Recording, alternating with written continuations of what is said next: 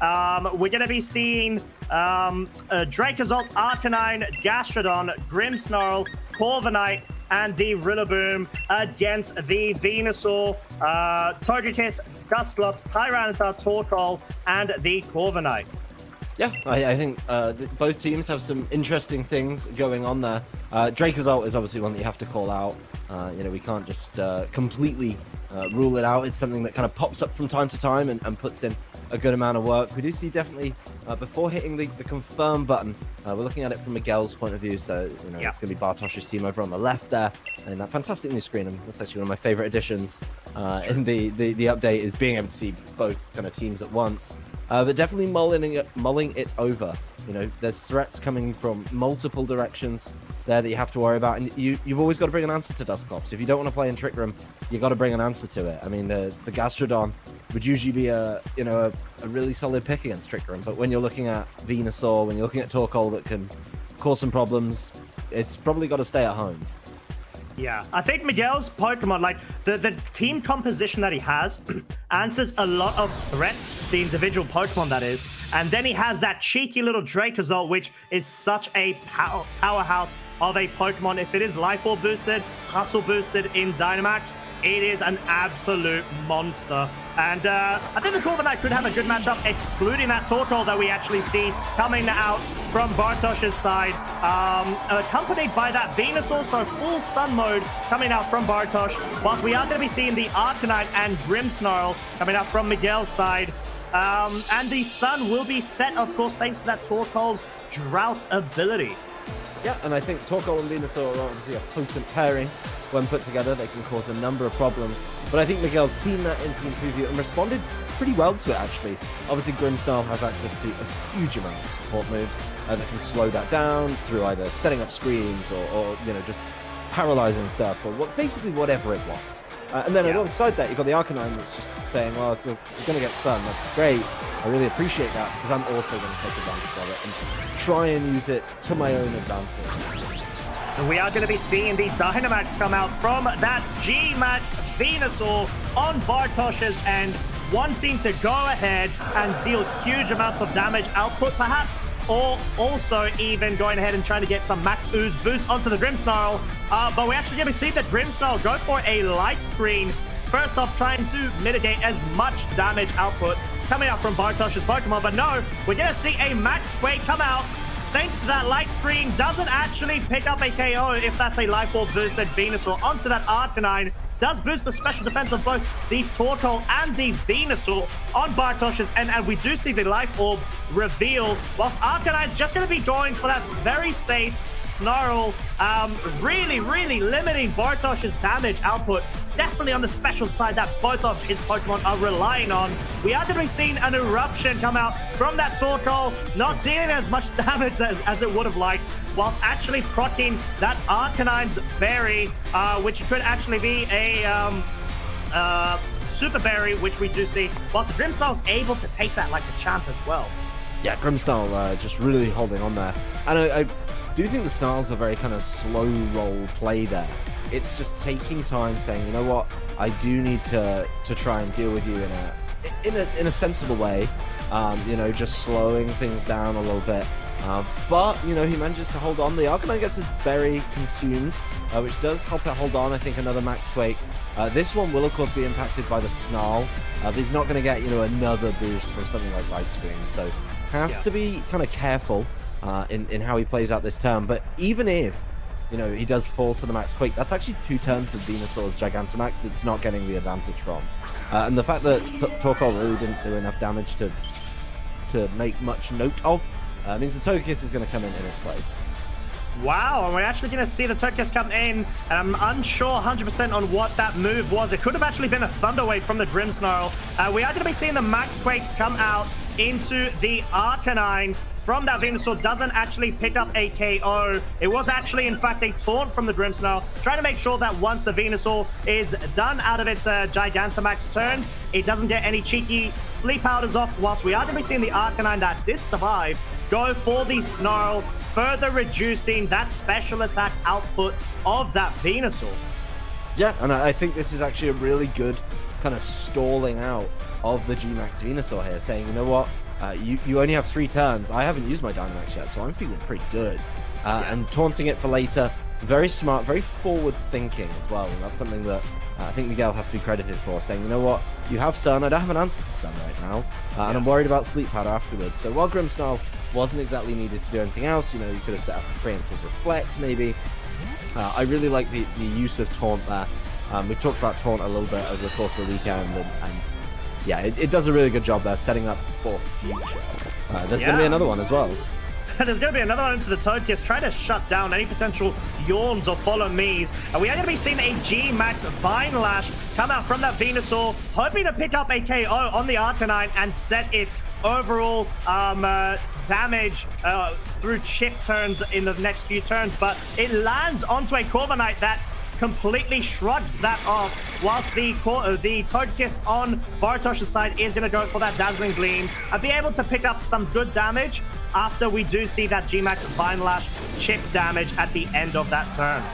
Yeah, the G-Max Vine Lash damage is actually so problematic, because it just doesn't care about any of the boosts you've got, and just doing that % health, really nasty to try and slow it down.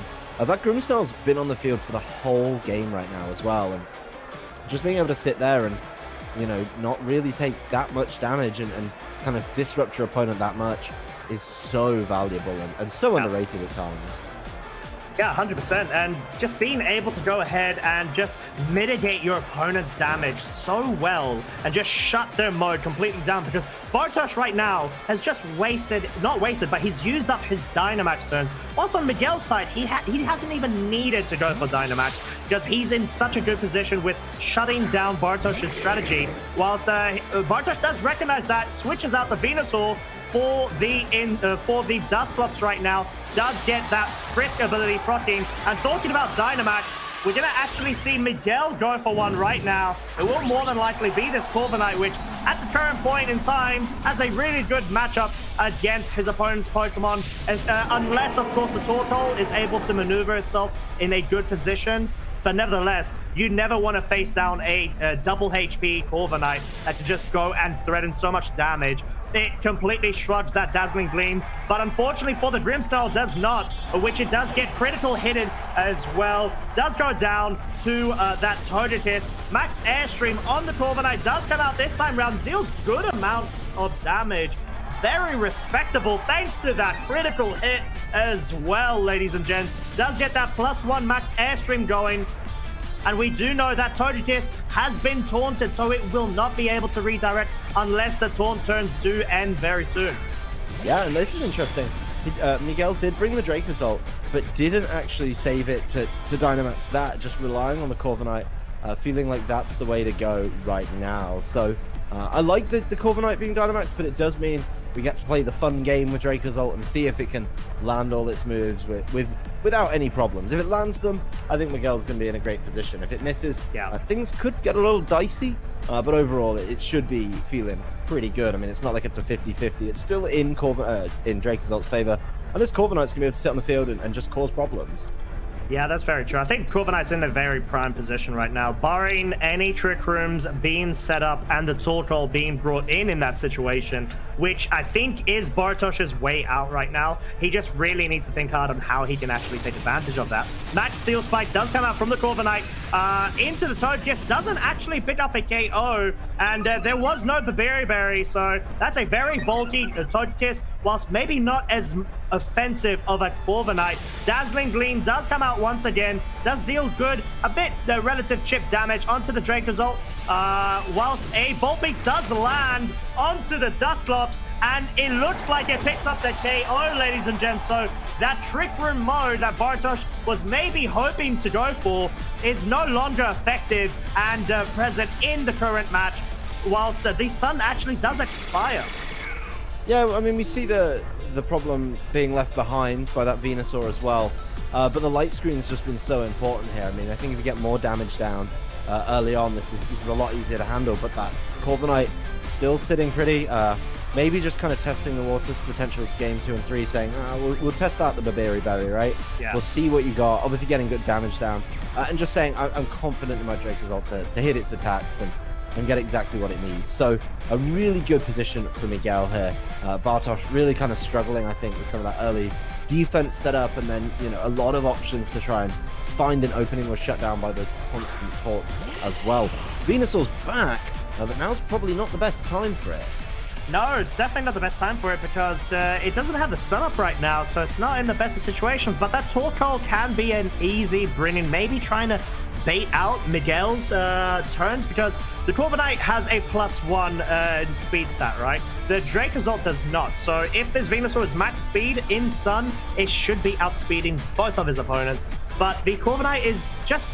it's in a situation where it's not threatened. It's not completely threatened. The only thing that's threatening it is a Torkoal, and the Torkoal is definitely going to be underspeeding. So I'm not sure how Bartosz could try to maneuver around the situation. Maybe a Sleep Powder onto the Corviknight, if it does land, could be a very big thing. But before that, we're going to see the Dracozolt go for a Protect on Miguel's side.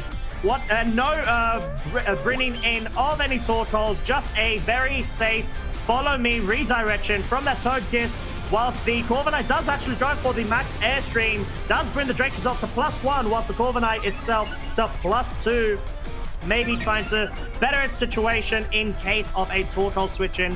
Does, of course, pick up the KO onto the Togekiss. The real question is, what does the Venusaur go for? It went potentially for a Earth Power into the Dracozolt right there, and wasn't actually able to pick up a KO, of course, because the Dracozolt was able to protect itself. Yeah, I mean, the Dracozolt protecting, still taking a bunch of damage left over from the previous Venusaur, and it's Vines that it left behind, giving out that beating. But overall, you know, it's an interesting position to be in. Miguel's kind of been in the driving seat. Got some really good value out of his Dynamax turns. But even though he saw this right at the beginning of the game, he's now not in the strongest position. I mean, there is, of course, the boosts from the max airstream, but only one onto the Dracozolt. And this is going to be a full 5 turns of Sun. We do see the confirmation there. We do get a little bit of extra information as well. Not uncommon to see the light clay on the Grimmsnarl there, and looking at the way he's got 8 turns of it mapped out on his side, he is going to be, you know, for at least the next 2 turns doing well. But Corviknight and Dracozolt are both pretty low. You know, they're both below half health, and it's not going to take that much. The Arcanine also dangerously low. You know, we see how low it is right now. Maybe needing to switch around to buy a bit of time. And I do see that this Venusaur and Torkoal are going to be a real issue to handle. Yeah, I think very well played from Bartosz. He was able to outlast and chip away his opponent's Pokemon over time, which proved to be quite crucial. The Arcanine does switch in now instead of the Dracozolt, which does switch out. Earth Power does come out from the Venusaur. Will definitely be picking up a KO on a very low HP Arcanine. So Arcanine's out for this game. The Torkoal, if it isn't stopped right now, it is going to have a very free turn to deal damage onto the Corviknight. Brave Bird actually comes out from the Corviknight, does pick up a KO on the Venusaur, will be getting recoil damage, putting it critically low, and Eruption actually comes out from the Torkoal. Might not have Heat Wave because might have, or maybe perhaps Bartosz wasn't actually scared of any damage being inflicted onto him. But now we are in a 1 versus 1 situation, Adam. The real question on everybody's minds, will Dracozolt land a Bolt Beak? Yep, this really just comes down to, can Dracozolt hit its attack?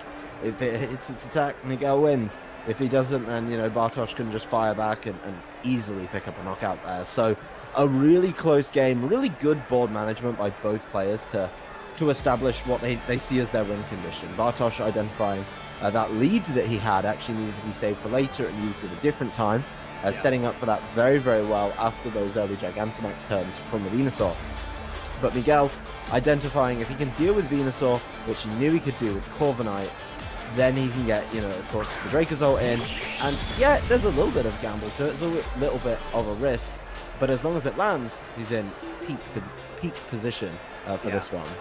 Yeah, I think so. And Miguel actually taking his time there, maybe trying to strategize on going into game 2, thinking about his options. Because right now, it's literally a situation where Bolt Beak, if he is going to go for it, it's probably going to be the first move in his slot. So he's just letting time go down, just to think about whether he's going to go for Bolt Beak, goes for potential Earthquake.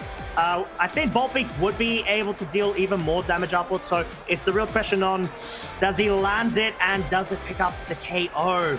Oh, and we're actually going to see it land, ladies and gents. Is it enough to pick up the KO is the real question, and it is, rewarding Miguel that game one and being able to force Bartosz into a back onto his back heel, of course, in game two, having to reconsider his game plan, to be honest. Yeah, I think Bartosz did what he could. You know, he had a really good start with the Venusaur. But, you know, we talked about a little bit in the game. I think Miguel did a really good job of stalling that out and saving his Dynamax to a time that was more premium for him. You know, Arcanine and Grimmsnarl did really, really well together.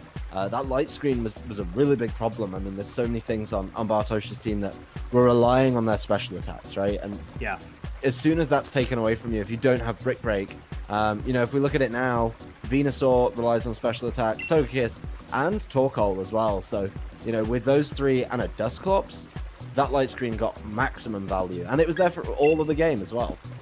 Yeah, that's very true, because I think if it was a light clay Grimmsnarl, so very supportive Grimmsnarl, being able to further extend that overall support, it wasn't able to be stopped at any point because it was just there for quite a few turns, wasn't it, Adam? So it was able to completely utilize its situation, create, allow its teammates to be even more bulky, and position Miguel in the situation where he just brings Dracozolt in, he lands 2 Bolt Beaks, and he could win. He got that Bolt Beak on that Dusclops, was able to pick up the KO, shut down any potential Trick Room coming out from Bartosz's side, and then he was able to deal that huge critical one-hit KO move onto that Torkoal, being able to reward him in that game one. Yeah, and I think something that's interesting, an interaction that, you know, I like to kind of focus on is knowledge of the metagame. So, right at the end, I think what's important is, obviously the Venusaur was in the sun, that's a really good time for it. Yes, there was, of course, the Max Airstreams up, but he just decides, you know, I'm not going to try and sleep powder the Corviknight at any point, which is kind of really a good read on the metagame from Bartosz, even though it didn't, you know, open up the door. At least he didn't waste a turn. He does go for the Max Break instead, because so many Corviknight now have been carrying a Lumberry or even Safety Goggles that you just can't sleep powder it. And I think an optimal play like that in a win or a loss is worth calling out. A knowledge of the metagame really does separate, you know, top players from others. That's what will win you a lot more games. So I just wanted to make a big deal of it. I mean, that's a very fair point, to be honest, because it's all about that awareness and that knowledge, because VGC is a game where knowledge is such a huge part of it, if not the biggest. But yeah, we're actually going to see the Togekiss and Venusaur coming out from Bartosz's side this time around, with the Arcanine and Grimmsnarl once again coming out from Miguel. I think Miguel is trying to opt for more of the safe situation, safe lead from his situation. Yeah, I think, you know, Miguel just trying to keep going with what he did. Probably another light screen coming through. Of course, that Grimmsnarl doesn't really appreciate some of those moves that are on the field. The Dusclops comes in nice and early, so certainly interesting. There it is. There's the light screen. Yeah. Just going right up. This is going to be another problem. Yeah, this is going to be another problem for Bartosz if he's not able to shut down Miguel's strategy. We do see the Heat Wave coming out from the Arcanine, dealing chip damage onto both the Dusclops and the Togekiss, whilst that Togekiss is able to retaliate with a Dazzling Gleam. But we're in a situation where the Togekiss can just redirect and allow Dusclops to get the Trick Room up, aren't we? Yeah, I mean, the oldest trick in the book. Redirection and Trick Room, it's come up a few times recently. Really, really tough to try and deal with that. You know, you've got some spread moves in Heat Wave, but Grimmsnarl can't shut it down at all, and it looks like Miguel's just repositioning his board for when that goes up, really. Yeah, and we are going to see the Corviknight come in, and the Follow Me comes out from the Togekiss, just wanting to guarantee that safe Trick Room setup. Heat Wave does come out from the Arcanine, does pick up a burn, as well as further chip damage onto both the Togekiss and Dusclops. And told you about Dusclops, it gets what it wanted, the Trick Room is up. Yeah, I mean, that's exactly what I think Bartosz needs, but Miguel's responded to that so well. Corviknight and Arcanine aren't at all threatened right now. They're pretty chilled out by the whole affair, and particularly Corviknight could start to cause some problems. You know, it's got a really good typing in this matchup. It's probably not too scared of anything the Togekiss can throw, and as we all know, Dusclops is limited in its damage output, so it could be time once again for the Corviknight to shine. Does have to be careful, you know, you don't want to be firing off max airstreams willy-nilly, boosting your speed in a Trick Room, maybe for later. And we do see, obviously, on his side, we do get that insight into what he's doing. It looks like he's just going to kind of hold off a little bit on the Dynamax there. Maybe save it for something a little more important to his team. I think it makes sense, because in the end of the day, you want to be able to just outlast this Trick Room as best as you can, and being able to just preserve that Dynamax is such a crucial thing. We're going to see the Dusclops actually switch out for the Torkoal this time around, bringing the Sun. This might just be a safe follow-me play, hoping to just try to guarantee that Torkoal to be safely brought in, whilst the Arcanine is actually going to switch out for the Dracozolt, but oh my word, we're going to see the Dynamax coming out. It looks like it's going to be from Bartosz's side, and it's going to be this Togekiss, which is definitely not what you would expect in this situation. Very well played. Oh my lord, if this is a Max Starfall into the Dracozolt slot, I am going to freak out. It's going to be amazing, unless it is a Heat Wave Max Flare boosted from the Sun. Iron Head comes out from the Corviknight, goes into the Togekiss, is not able to pick up a KO, but this is a Max Flare. Oh, just missing the one-hit KO onto that Corviknight. Unfortunately for Bartosz, but very smart strategy of going about that turn. Yeah, I think Bartosz making kind of the premium option there was Corviknight's the problem, and I have an answer to deal with it. He does have to switch in the Torkoal. But there it is. There's the light screen coming back around and causing problems. You know, usually that would be an easy knockout with the Sun, but light screen so valuable in this instance. And Corviknight is sitting on the field. You know, I think the Togekiss there has to Dynamax, as weird as it sounds, just because you need that extra health bar to be able to take steel type attacks, and it does that well, but it doesn't get the knockout in return. And I really think that takes the wind out of Bartosz's sails a little bit. Yeah, I think you're right.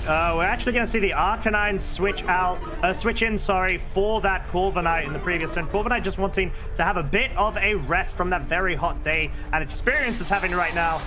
We are going to be seeing Miguel go for the Dynamax. Don't forget, ladies and gents, it does resist fire-type moves, this Dracozolt. So, unless there's a Max Starfall going into it and it's able to pick up a KO, this Dracozolt is going to be highly threatening. We do see the Dynamax come out.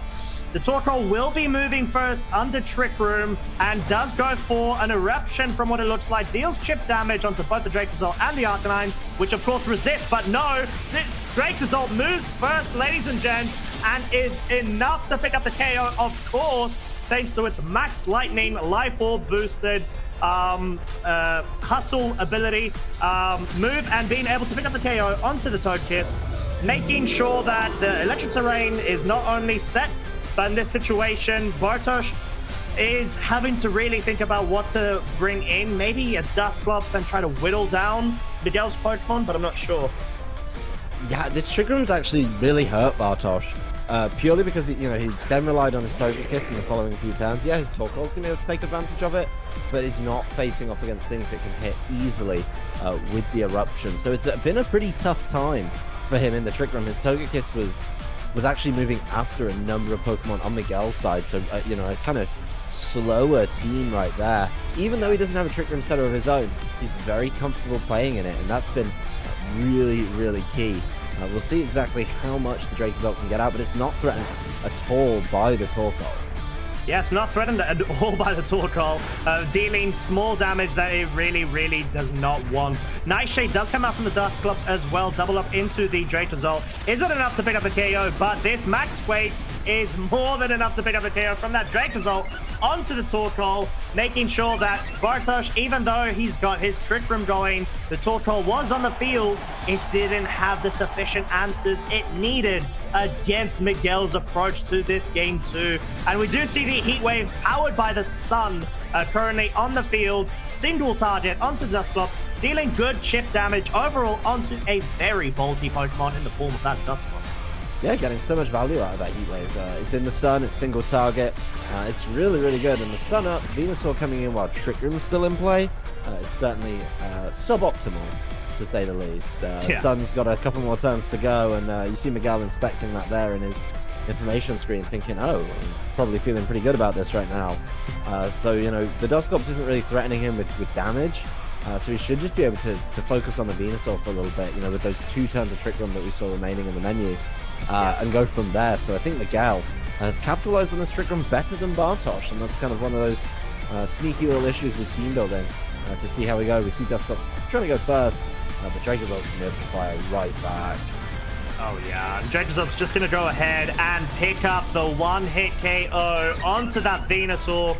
This Dracozolt is just running wild, ladies and gents. Not a lot of people account for Dracozolt, but I think Dracozolt has a very strong position in the current format, given the situations as well of the matchups. Heat Wave from the Arcanine, not quite enough to pick up the KO onto Dusclops. It is single target in the sun, but this is guaranteeing pretty much the game for Miguel. Oh yeah, there's the end of Trick Room, and it's probably the worst time for it, right? You know, the Dusclops is on its own. It doesn't matter.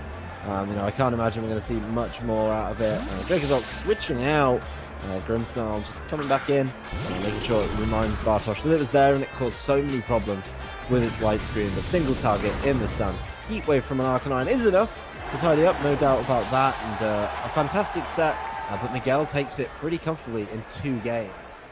Yeah, that was very, very impressive show of understanding with regards to the board management from Miguel. I mean, also from Bartosz as well, because he recognized at that current point, given how game 1 turned out for him, he thought maybe going Trick Room and getting a bit more safe is the way, is the play. And initially, at first, you thought, okay, it looks like he's getting the Trick Room going. He had the situation where he brought the Togekiss in, the Dusclops was on the field. You get Trick Room going, you're just going to be able to deal good amounts of damage, but that didn't really work out for his whole strategy about it, because the fact that Miguel had the correct Pokemon in the correct situation that he could just try to rotate in, the Dracozolt does not care about Torkoal unless for some reason there's a Max Quake Dynamax from the Torkoal and it deals huge amounts of damage, but it's still tough because Dynamax doubles the HP of your Pokemon, so it probably wouldn't have been able to pick up a one-hit KO.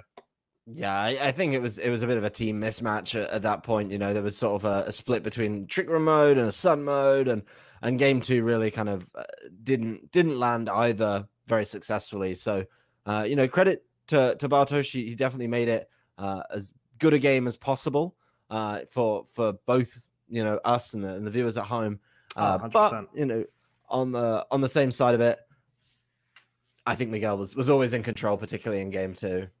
Yeah, I think it's like you said, it was a mismatch of matchups. I think it looked like at first on paper, hey, Bartosz has a really solid core going about his situation. He's got the Trick Room, he's got the Sun, he's got certain answers, but at the same point, Miguel just had all of the answers to Bartosz's answers. So very well played from them.